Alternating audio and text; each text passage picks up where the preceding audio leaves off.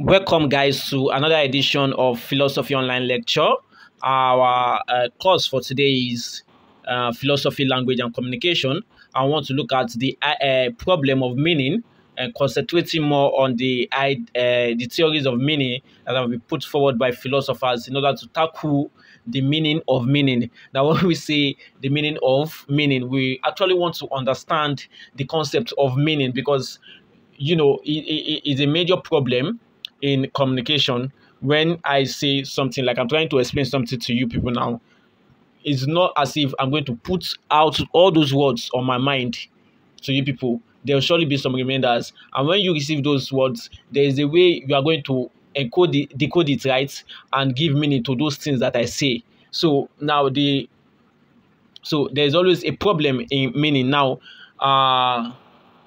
when we say make statement like I understand what to say, right? It means that meaning is an important part of every communication process, and it plays a major role in every communication process. Now, and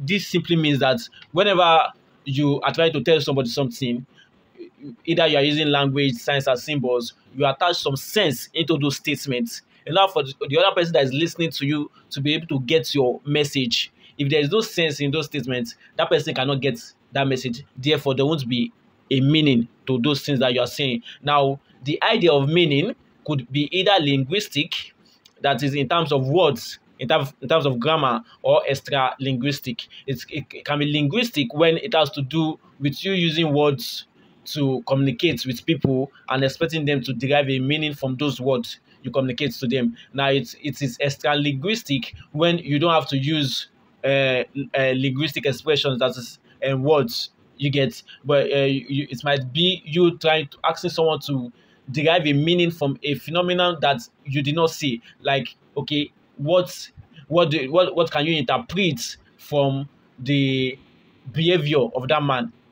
Are you getting it? So it's not from your word now, it is from the behavior of such person, maybe the body language. It could also be, you might be asking that what was the morals that you got from that movie that you watched. So these are extra linguistic expressions, and it could also be what you understand from a natural condition. Like when you see that the cloud is getting darker, you might deduce that the rain is about to do what, to fall. Now, it could also be pragmatic in the sense that the consequences of some actions, okay, or of some concepts, right? Now, for example, when they say someone was drenched by the rain, we can decode the fact that that person might be feeling cold or wet. That is the after effect of those things, right? Now, having looked at this, we could see that meaning is very, very important. Now, in philosophy, there is a serious concern with the nature and understanding of what meaning means. Philosophers try to critically look at what does meaning mean, because when there is a wrong interpretation of meaning, it could cause problem, and more problem when that wrong interpretation leads you to get involved in an action that could result in a problem. Now, for example, when if the HOC says that the lecturer for Phi 110 exam is not around. Now, some people could term it as, okay, the lecturer is not around. Some people could also look at that statement and say, okay, because this lecturer is not around, that means that exam will not hold, or maybe that class will not hold. She gets now. So it could have, when you misinterpret statements, when you give a wrong interpretations to the meaning of a word or a concept or an idea, it could cause problem. Now, okay, so that is why philosophers tend to understand the nature of what meaning means, right? So, some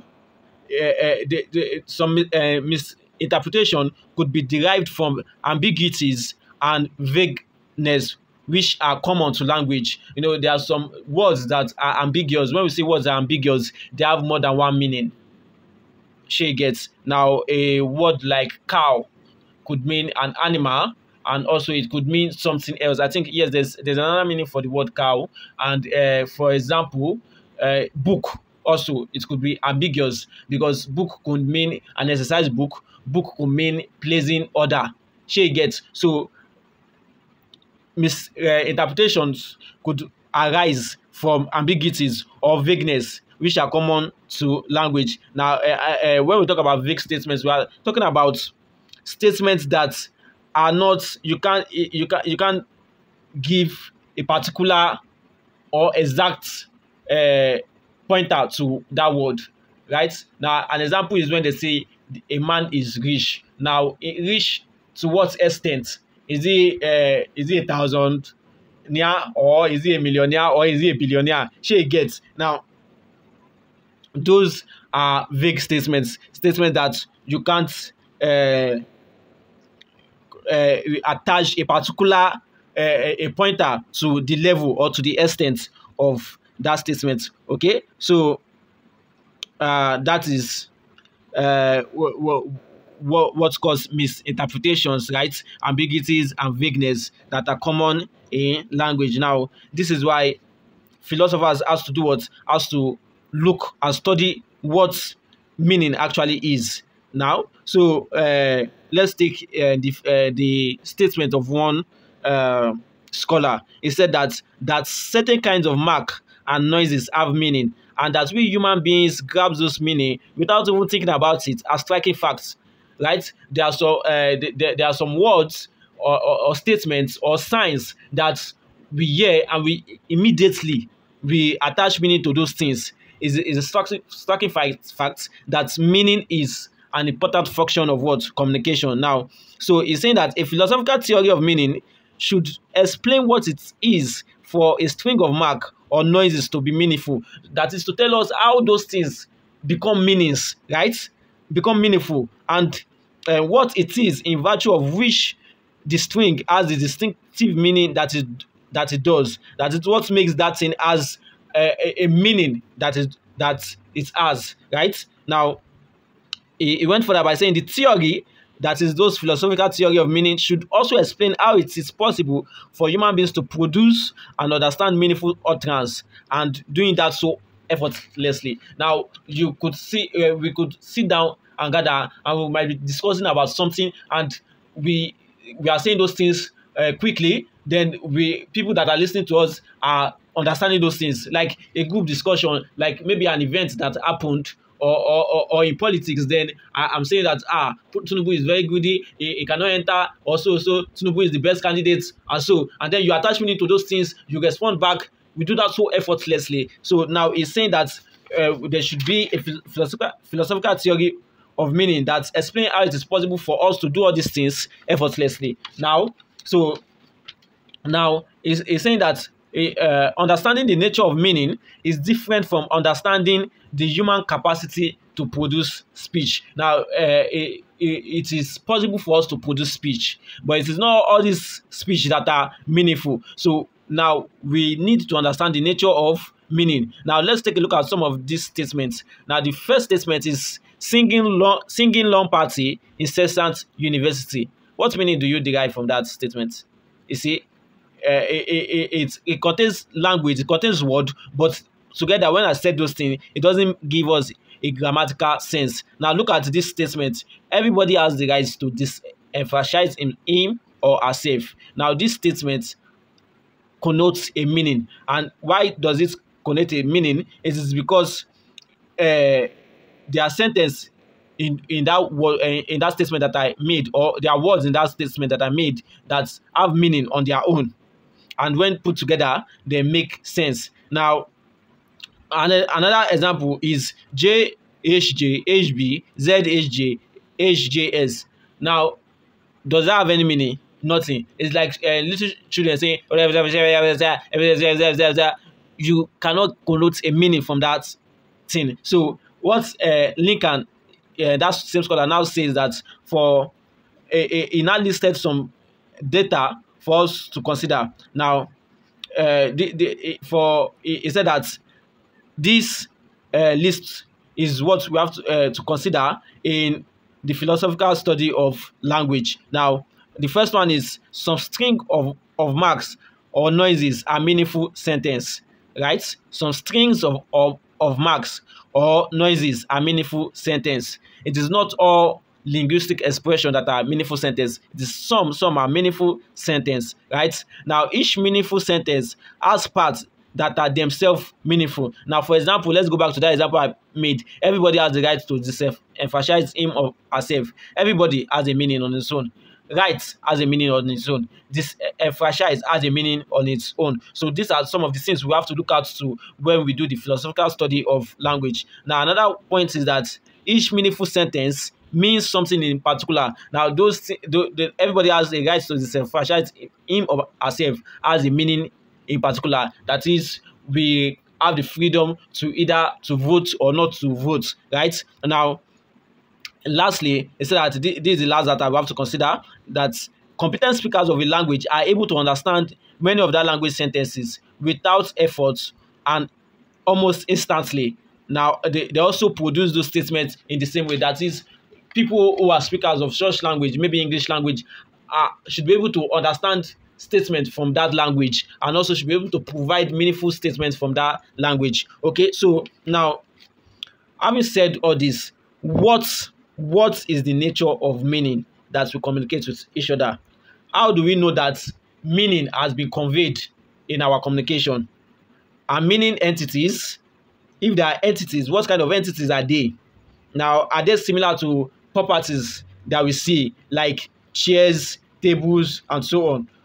Right? Okay, now if you say meaning are not entities, then what are those? What are they? Now, this is why philosophers have constructed several theories that attempt to explain the nature of meaning and meaningful sentence. Now, it is these theories that I want to concentrate on. Now, the first one is the referential theory. I'm going to be explaining in a way that we are going to understand it better. The theories of meaning. The first one is the referential theory, and the propagandas of this theory states that meaning is actually what that is a linguistic expression actually means in reality. Now, not in the word itself, but what that thing, that word, that statement actually mean in reality. For example, if I say I am in school, it is a word on its own. But what that word actually means in reality is that my body, my mind, my soul is present here in school.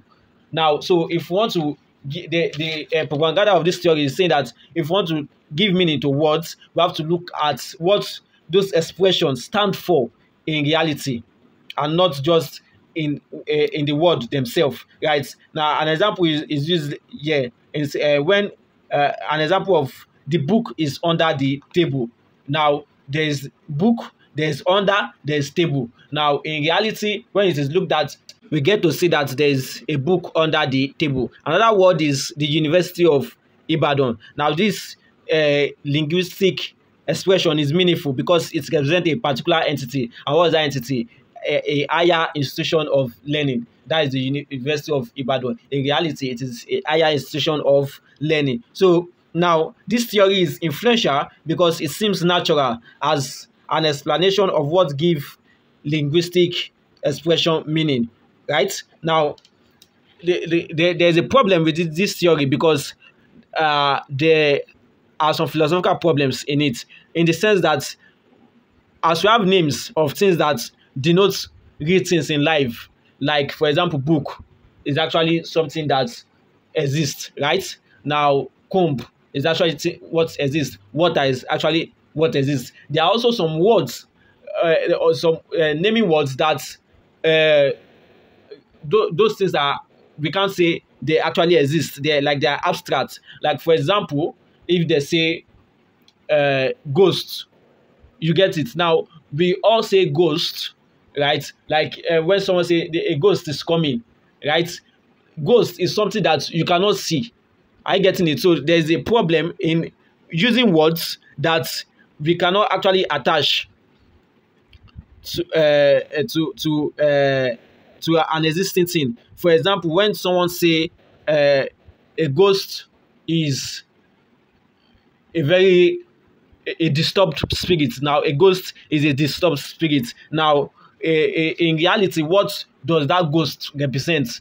Because we can't see it, so we can't actually attach meaning to such statements. So that is referential theory. Referential theory is simply that an expression is what that expression stands for in reality, and not just in the word itself. Now, the second theory is the idea theory. And what these people are actually saying is simple. They're saying that an expression is what is constituted in the mind of that person who makes that statement. Now, this is not in reality, but in what is actually on the mind of that person. Now, for example, I might say, I am in LASU. In reality, I am in LASU. It's different from me saying that I want to study in LASU. In reality, I am not studying in LASU, sorry, but it is on my mind that I want to study in LASU. So these people are saying that ideas, meaning are given to expression through what is actually the ideas that is on that person's mind, that person wish to communicate. But the problem with this theory is that it is mostly private. Communication in this aspect is mostly private. It is not everything that is on someone's mind that someone will say. Are you getting it? So because it is too private, there's always an issue of meaning in this theory, right? Okay, so that is that on the idea theory. I'm seeing if I can actually read out something for you. Okay, they say in this sense, a linguistic expression is not meaningful because it stands for a state of affair in reality. That is not meaningful because it creates a picture of something in reality. Rather, it is meaningful because it represents a particular idea, a particular notion on that on the speaker mind, which the speaker intend to communicate to the listener. So meaning is given to what actually is that idea that is on our mind. Okay, so that is the idea theory of meaning. Now the next one is the use theory, and these ones are saying that linguistic expressions are not entity. What they are, this propaganda of these theories are saying is that meaning is attached to those expressions in through how the speakers of those expressions use those expressions. Now let me explain. For example, a competent speaker of Yoruba language could say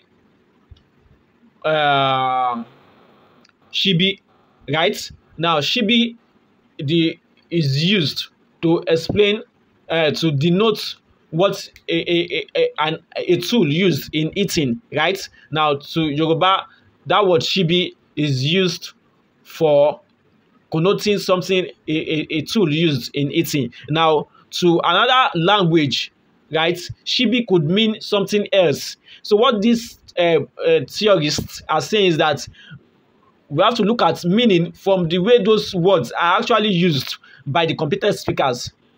That is how the speakers of those words actually use those words.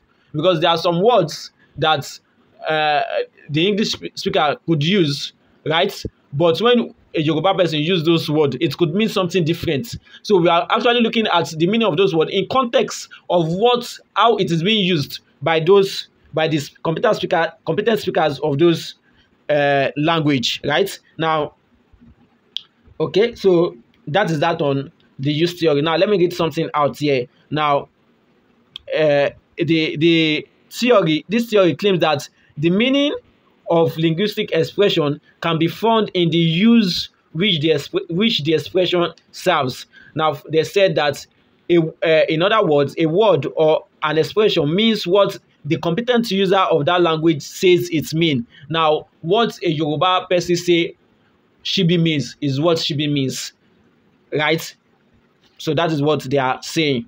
Now, what an example is used there when they say kitchen for a competent speaker of English language means a place where cooking is done, right? So it is what those competent speakers of that language says that something means that it actually means. Okay, so that is the use theory. I hope you understand. Now the last one is the second to the last one is the verification theory. And what these ones are simply saying that meaning can be derived from statements when we actually have a process at which we can use to validate the expressions. Now, for example, if they say some students are having exam in FA001, and you know that it is possible for you to walk down and look at FA001 and see that people are studying, then you can meaning can be gotten from that statement. That is the process. If there is a method at which you can validate those statements, those expressions, then you can meaning is achievable. Now, a statement can be made that rain is falling in Lekki. Such statements won't have meaning because you can't. If there is no process at which you can validate if actually rain is falling in Lekki. So because there's no process at which you can validate that, that means that statement, rain is falling in Lekki, is not meaningful. But if there's a process at which you can validate, maybe you want to call someone to ask, is rain falling in Lekki, right? And that person say, yes, rain is falling in Lekki. Okay, that is when you can now accept and say, okay, oh, rain is actually falling in Lekki. So what this theory is saying is that a linguistic expression is meaningful when there's a method which leads to the verification of that expression. Okay, so that is that on verification theory. Okay, now the last one is the pragmatic theory, and the pragmatic theory is are saying that the meaning of a statement is actually determined by the consequences of the application of that statement. That is, the meaning is derived when you can apply such statements and the results that you're going to get from applying that statement. Now, by implication of this, a pragmatic theory is not concerned with the relationship between a statement or an intentional experience and an objective reality, which the statement is supposed to correspond to. Rather, meaning derived from the relationship between the statement and human experience. That is, meaning is gotten when we look at the effects, the application of that statement, what results from the application of that statement. That is when we can get meaning, right? Or from that statement. Okay. Now, for example, when they say the rice was just cooked. Now when you eat that rice and you feel that this rice is hot, then you can now say, okay, yes, because from that, the human experience that you have from that statement that the rice was just cooked, then you can now ascertain that, okay, that statement is actually meaningful. Please note that you don't confuse it with that verification. You know, when I did not say that the rice is hot, then someone had to say, and I say that yes, the rice is hot. The person is saying that the rice was just cooked now. Then you now eat it. Then you now say, this rice is hot. Okay, that statement that has been you have experienced it. There has been an implication from that statement, and that is how you have practicalized it, right? You have put in practical to determine if that statement is actually meaningful. Okay, so now they are saying that the meaning for pragmatic theory involves three terms: a sign, right? That is a sign, maybe a word that are spoken, right? What those words stand for, right? And the response or effect produced by those sign or those words. So those three things are what constitutes the relations of meaning. Now, meaning is incomplete when one of these is missing. When there is a sign and there's nothing that sign stands for, then meaning is incomplete. But meaning is complete when there is a sign and there is what that sign stands for, and there is an effect or a response or a reaction produced by that sign. So that is that on the theories of meaning. The first one is the referential theory that has to do with not what that expression means, but what it actually the picture, the reality aspect of that expression. We also have the next one, the idea theory, and this one is saying that meaning is attached to what is just actually on the sender's mind, what is actually on the mind of that person that wish to communicate something. Now, the next one is the use theory, and this one is saying that meaning is attached in the context of how the competent speakers of that language use those words. And the next one, we have the verification theory, and where these ones are saying that if there's a process or method at which we can verify statements, then we can actually say that statement is meaningful. And then the last one, the pragmatic, who are saying that meaning must there must be relations of meaning. That is, there must be a sign, there must be what that sign stands for, and there must be after effects of what that sign produce. She gets. So that is that on the problem of meaning and the theories of meaning. Thank you so much for listening. God bless you.